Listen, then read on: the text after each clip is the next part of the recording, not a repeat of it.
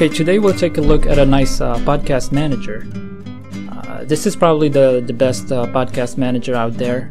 It has plenty of features, and to get it, just go to your Synaptic package manager.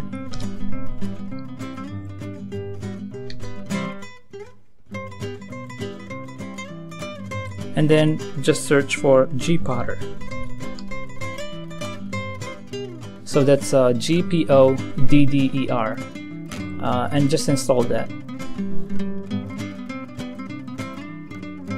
After you do that, you have to go to your applications, sound and video, and Gpodder podcast client.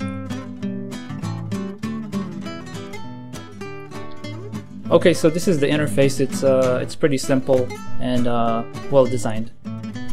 On the left side, you have the podcasts that you subscribe to. As you can see here, I already added some podcasts.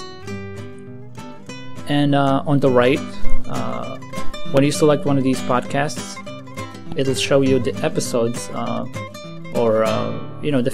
that are available in that feed. Now, if there is a star next to one of these episodes, that means that it's a new one and you haven't downloaded it yet. And right here it tells you the size of the file and when it was released. So it gives you all the information you need. Another thing here, for this one, you can see that there is a number right next to the podcast title. This number just means that one of the episodes from this podcast has been downloaded and played. If there was another number to the left of this one, maybe if it says 1, that would mean that there is an episode that was downloaded and hasn't been played or transferred to your MP3 player yet. Then you have the download tab. This is it just shows you what files are being downloaded. So if program's downloading a podcast, it would be here. The nice thing about this is it gives you this feature here. You can limit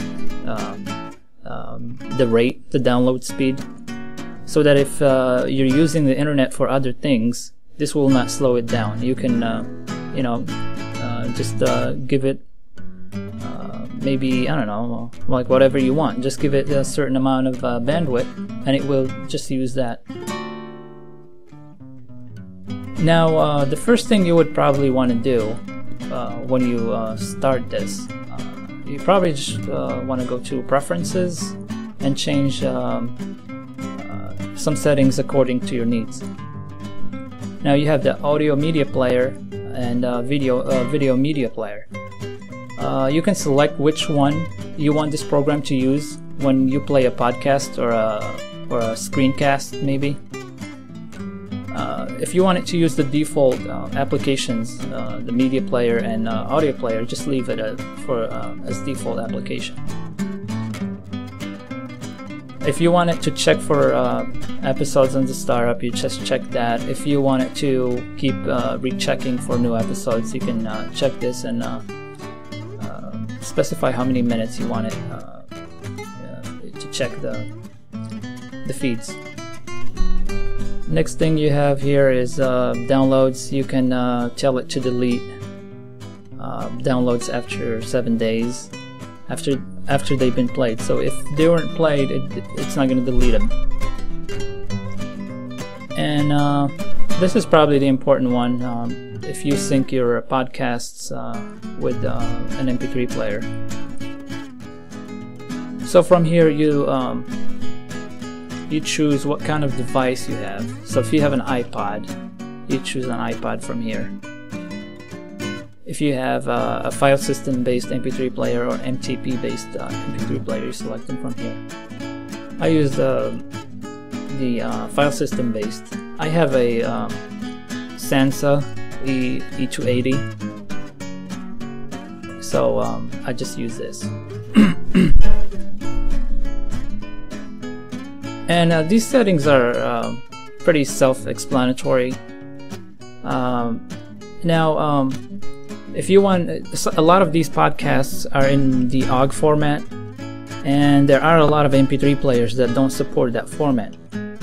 Now, if your MP3 player does not support OGG, you probably want to uncheck this one, and it will convert OGG feeds on the fly to MP3 while you're syncing them to your MP3 player. So that's a nice feature. My Sansa E280 does not support OGG, but I put Rockbox in it. If you don't know what Rockbox is, it's just an open source firmware that replaces the manufacturer's firmware on the MP3 player. And when you get that firmware, your MP3 player will start supporting OGG, and it gives you a lot more features than the manufacturer gives you.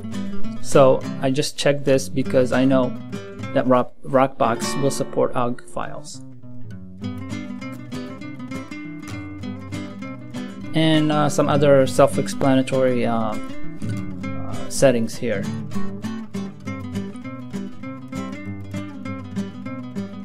Okay, so when you get a podcast like this one, if I wanted to sync it with my MP3 player, you just plug it in and you go to transfer, and that would transfer it to your MP3 player. If you don't know a lot of podcasts and you want to find new ones that you might like, if you go to subscription and discover new podcasts, this is a nice feature that would show you a lot of popular podcasts here. As you can see here, there's Linux Outlaws, or Floss Weekly, TED Talks. You also have some other ones here, and you can even add videos from a YouTube channel. And I can show you that here because just to show you how this works, I added my YouTube channel here, and as you can see, it gives you a list of all the videos that I put on YouTube, and it can even download the new ones, and when you play them, it will play them in VLC or whatever media player you use. Okay, so that's it, and thanks for watching.